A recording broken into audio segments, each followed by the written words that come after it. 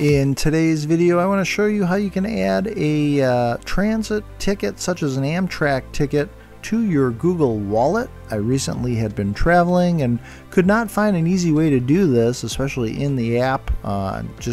There was no button to add to wallet.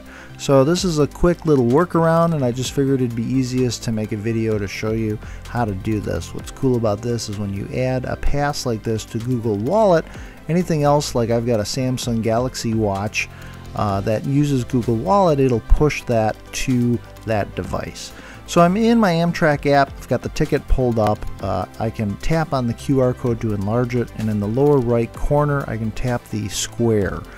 Tapping that square shrinks the screen a little bit, and what it's going to do is allow me to tap on screenshot, taking a screenshot of my ticket or that QR code. So I'm going to screenshot that. You'll see the little image being added to my photos, and now I'm going to go to Google Wallet on my phone. So you can search for it, or if you've got an icon for Wallet, go ahead and tap on that. And now I'm in my wallet. From here in the lower right corner is a plus. If I go ahead and tap on that plus, that's going to allow me to add something to my wallet. So now I'm in the add to wallet, and the second thing down is transit pass. From this point I can tap on transit pass, and when I tap on transit pass, that's going to bring up my different photos. The first one on the left there is going to be the image of the train ticket. I can scroll down.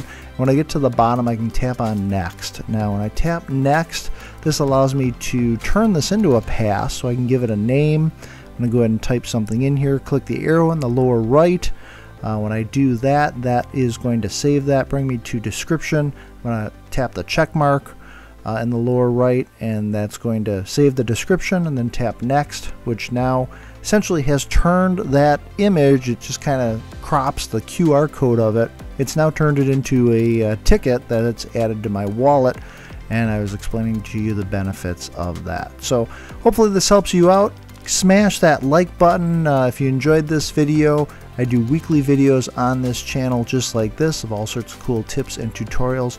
My name is Jeff. I do appreciate you watching. Be sure to make every day awesome, and I will see you in the next video.